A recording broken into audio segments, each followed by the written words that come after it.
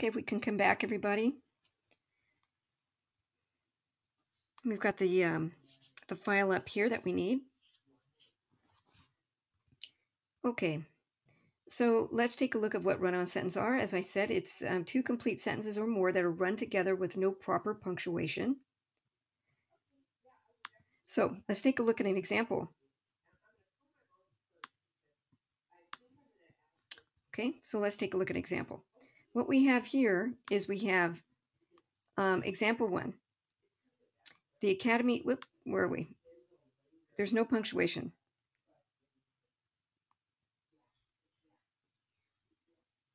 On, you know what? Am I missing something? Oh yes, there it is. It took out my formatting. So okay, so I'm here right here. The Academy entry level test is on Saturday. Everyone wants to do his best. Or it was raining hard. The air show was canceled. So what we have are two complete sentences that don't have any punctuation. You should have a period right here, right? We should have a period here. And then a capital E.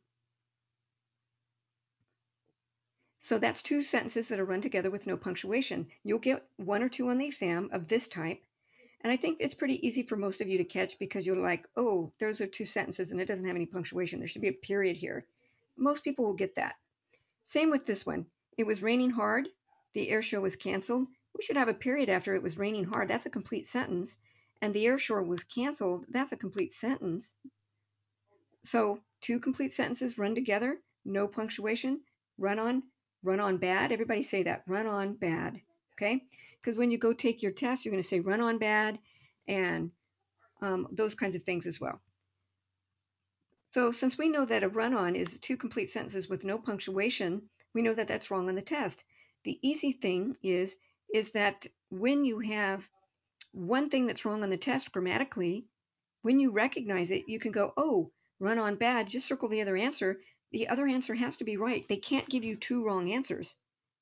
And both can't be right either. So when you see that something's wrong, your job is easy. Just circle the other answer. You don't have to figure out what's wrong with the other answer, do you? You don't even have to figure out why it's right because the other answer is wrong. Okay, so don't make this test too hard on yourself.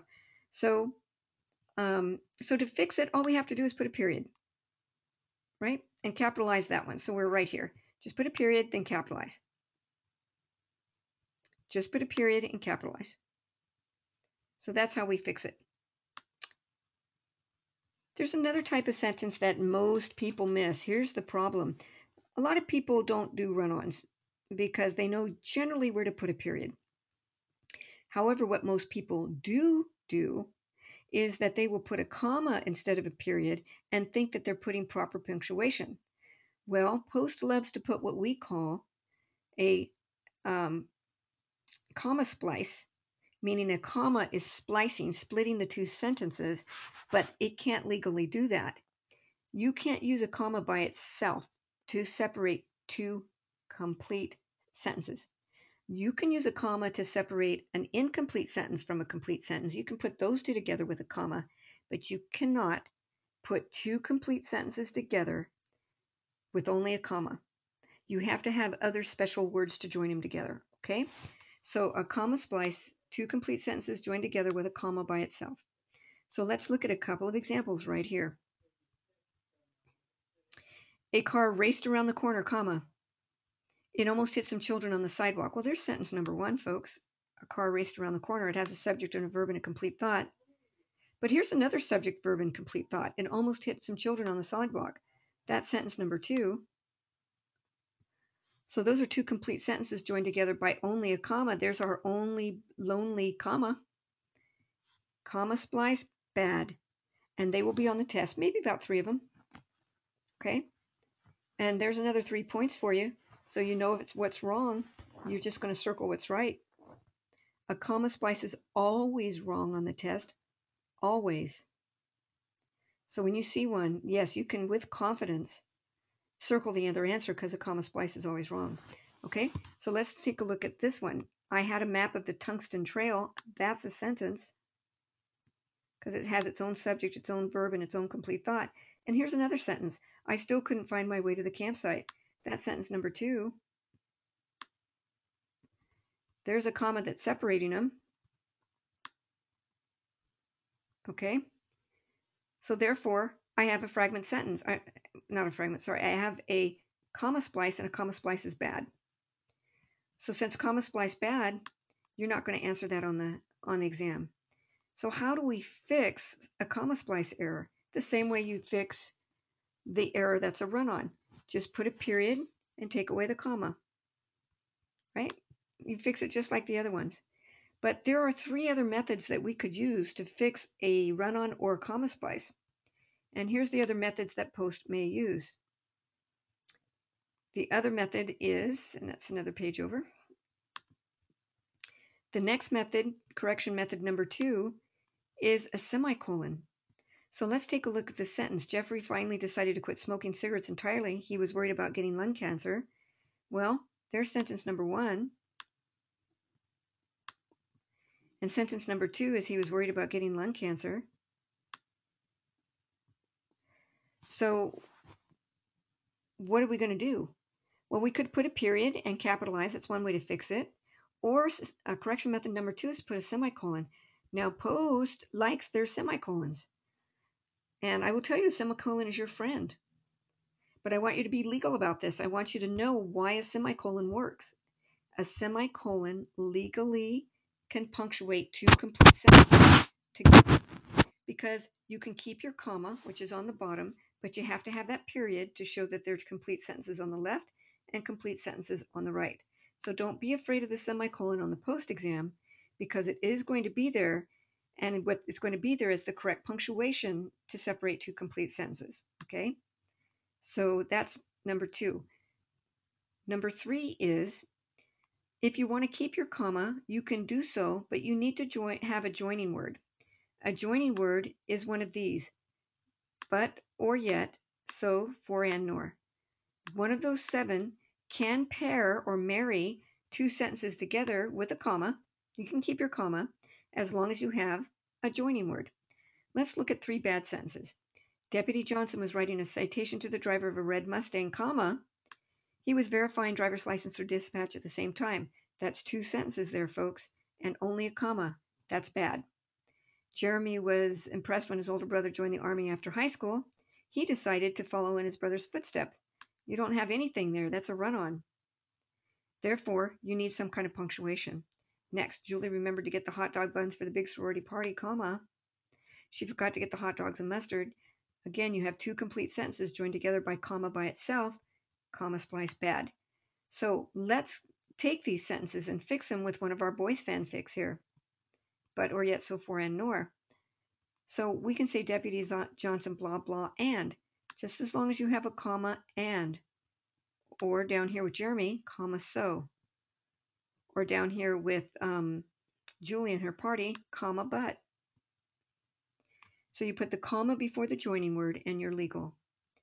The 4th way to fix a run-on sentence, number 1 is a period, number 2 is a semicolon, number 3 is the boys' fanfics with one of the joining words, and number 4 is subordination.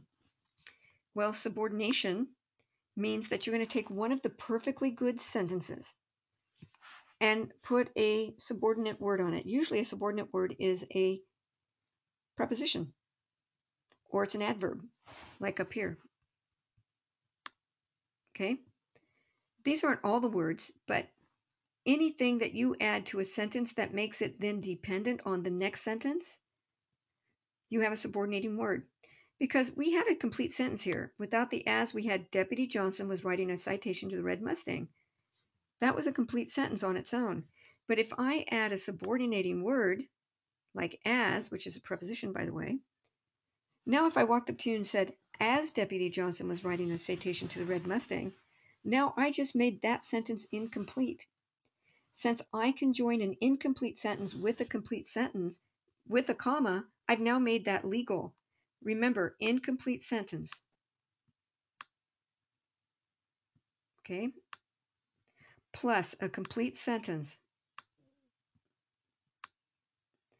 equals good.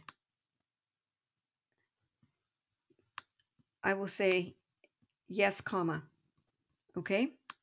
So we're going to say use the comma. right? So if we subordinate the first sentence and make it incomplete, then we just keep that comma. As long as a complete sentence follows, we can use that system. Like in B, since Jeremy was impressed. See, our full sentence was Jeremy was impressed when his older brother joined the army after high school. But now if we put since there, we've just made that sentence dependent. And I'm talking about this sentence. I'm not talking about the one that follows. I'm talking about the first sentence. Well, if the first sentence is now incomplete, and we did that by putting since there, and you add a complete sentence, which is this one, he decided to follow in his brother's footsteps, that's still complete. Then an IC, incomplete sentence, plus CS, complete sentence. Sorry, incomplete sentence. Let me fix this.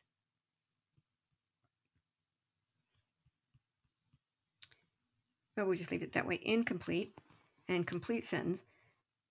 Then we can keep our comma. But notice down here, and C, Julie remembered to get the hot dog buns before the big sorority party.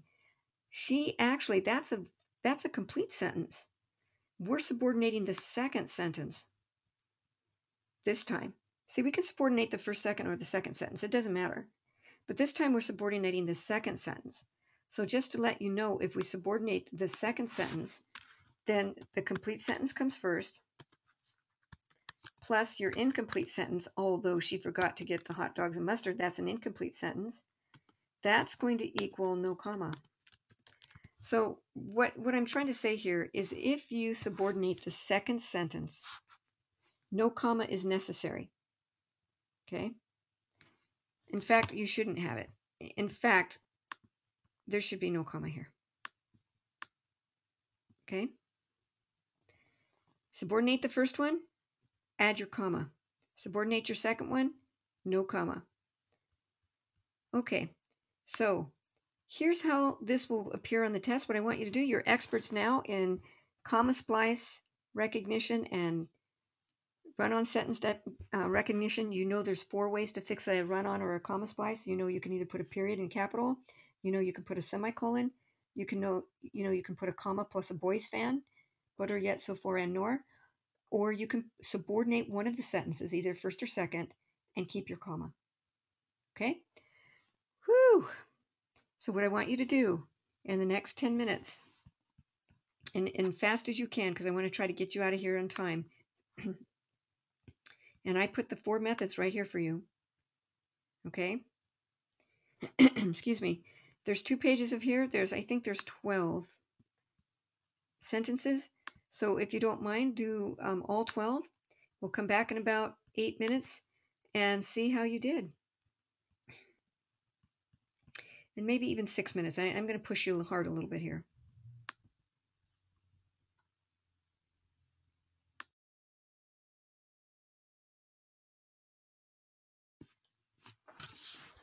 I'm going to bring everybody back. And let's just see, even if you're not done, don't worry about it. You can finish it later. And since the answers are being recorded, you can always check your answers to mine. But one thing I like students to do is I like for them to put why they got the right answer, because that just reinforces to you what the technique is. So for example, in number 1, what did you guys put?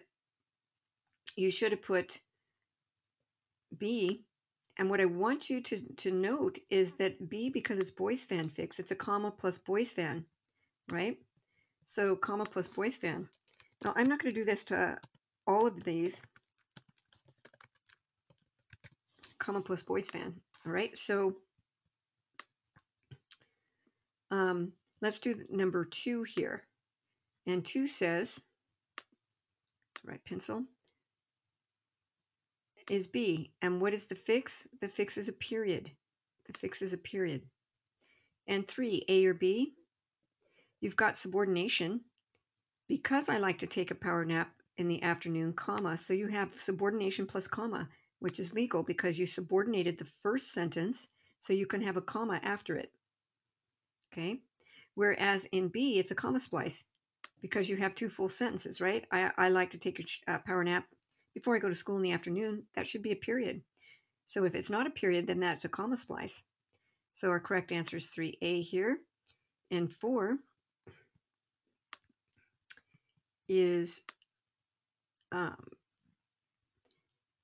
B, right? Because we have a boys fan fix, comma, but, whereas up here we have a comma splice because 4A is a comma splice because you have two complete sentences joined together by only a comma, which is bad, but it is good if you have a comma and a joining word. Remember, it's one of those 7 words, but, or, yet, so, for, and, nor. So it legally can join them. And in number 5, both are subordinated. So now, aha, what's going on? We have 2 sentences subordinated, so what must we have? If the first sentence is subordinate, what must we have? We must have a comma, right? We have to have a comma if we subordinate the first sentence. Correct answer B. Let's keep going. Okay, some insects in the rainforest. Let's take a look at that. And it looks like we have a run-on sentence because here's where we should have a period, and we don't. So that's a run-on and run-on bad. And so B is correct because we have a period where it's supposed to be. Okay. 7, A or B? Well, semicolon, my friend. Since a semicolon is your friend, we know that's the answer. However, let's prove it to ourselves. There's a sentence on the left side of the semicolon. There was very cold in Alaska. We have a full sentence on the right side of the semicolon. I had to wear 2 jackets. Remember, a semicolon is a period plus comma. So we have a legal separation. 7A is wrong because we have 2 complete sentences joined by a comma, and that's a comma splice. Comma splice bad. 8. We have a comma plus boys friend right there. So that's our correct answer. Let's see what's wrong with 8B. 8B says the injured hockey player wanted badly to cry, comma, he remained. We know that's a comma splice. Comma splice is bad. Right? You have to have more than just a comma between 2 complete sentences. Okay, 9, A or B. The skier of the Aspen Slope impressed the crowd. They all cheered. Believe it or not, they all cheered is a full sentence. So there should be a period here, right? But there's not. So here we subordinated it. Because the skier of the Aspen Slope was impressed with the crowd below, or impressed the crowd below, comma, they all cheered. Remember, we can have a comma after a subordinate. That's fix number 4. We have a subordinator plus comma. That's legal. So, and I should say a subordinator with plus the subordinating sentence, right? That's legal. So correct answer is B. And let's look at 10. The chemistry student always receives an A. On his homework, he gets to use his calculator. I see a comma between 2 complete sentences. That can't be good. Let me look at 10B. The chemistry student always receives an A on his homework exams, comma 4. 4 is one of those legal boys fan. So I can separate 2 complete sentences with a comma plus a joining word. That's legal. That's boys fan, number 3. Number 3 fix, okay? 11, A or B. Well, I see a semicolon there. I'm already encouraged by that. I see a comma here. Well, I know that a semicolon can join 2 complete sentences together. I know that a comma cannot. Okay?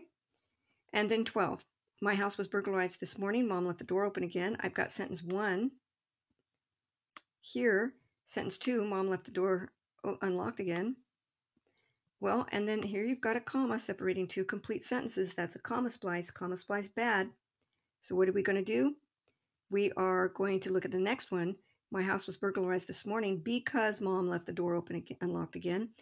Because is a subordinator, we're subordinating the second sentence now. Oops. We're subordinating the second sentence, which is legal, but if we subordinate the second sentence, we do not need a comma. No comma is necessary when we subordinate the second sentence. Okay, so our correct answer is B. Okay, how many did you guys miss on that? Was that fairly easy for everybody now that you've seen it? Are we good? Anybody want to make a comment? No problem at all. Okay, let me take a look down here to questions, because now I'd like to get into fragments and end with fragments. I'm trying to go as quickly as I can because I think this stops recording at 2 hours. Oh, 100%. Awesome. Thank you, Ashley. That is very nice. Missed one. One's not bad. 100% Colton. Awesome. Leap, good. Ricardo. Daniel, no comment. What do you mean no comment, Daniel? Does that mean that you didn't do so well? Okay, you probably did. No, you didn't miss any. Okay, good. Um, and missed one. Excellent, you guys. And let me tell you, what I just taught you, you're going to have like 5 of those questions on the exam. You're going to get 100% of those questions right. So you're good to go. And you shouldn't even miss it in your own writing now.